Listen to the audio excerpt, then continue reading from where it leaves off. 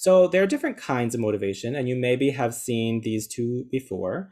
Extrinsic is that external motivation, the stick and the carrot, right? A bad grade versus a good grade or a reward of some kind.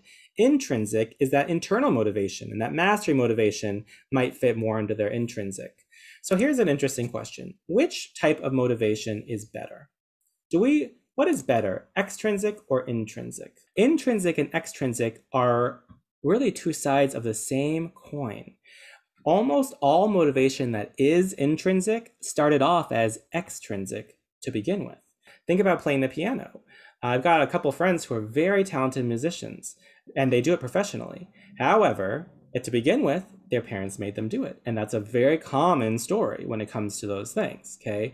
So intrinsic motivation and extrinsic motivation are linked. So we're not going to be afraid of extrinsic. How do you make something go from extrinsic to intrinsic? That's the sneaky part, because in the end, we need it to be intrinsic. If we want students to be independently motivated, it's got to be intrinsic. So there are three factors that contribute to the development of intrinsic motivation. It starts off extrinsic, and if you can meet these three factors, then you are going to promote the development of intrinsic motivation.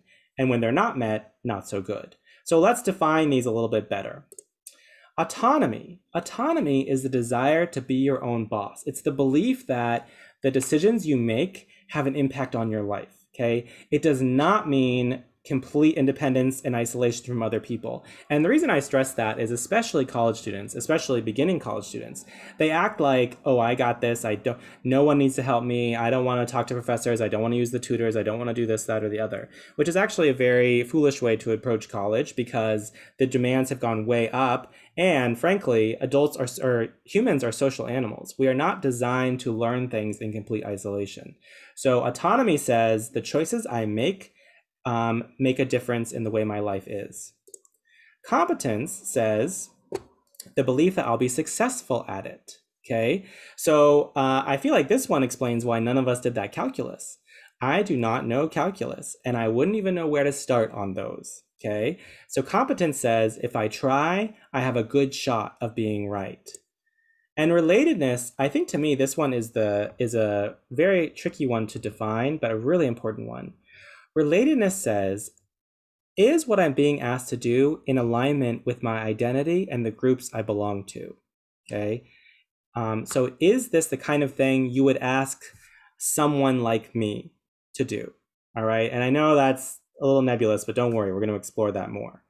So those three things need to be met. And if one of those or all of them is not being met, then you're going to have trouble being intrinsically motivated. All right, so I'm going to go through each one and you're going to just give me like one or two things. So autonomy. So a classic way for autonomy is just give them choices. Works great for teenagers. Sometimes when I have an agenda in my therapy sessions, I'm like, these are the three things we got to do today.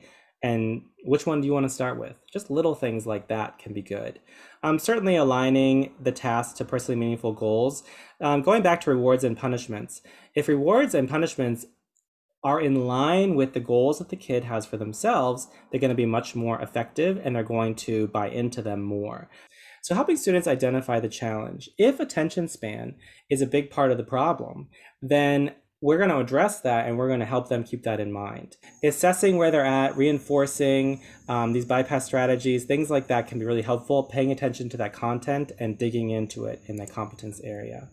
And finally, relatedness. Utilize existing relationships, develop understanding and healing negative relationships, and defining that persona.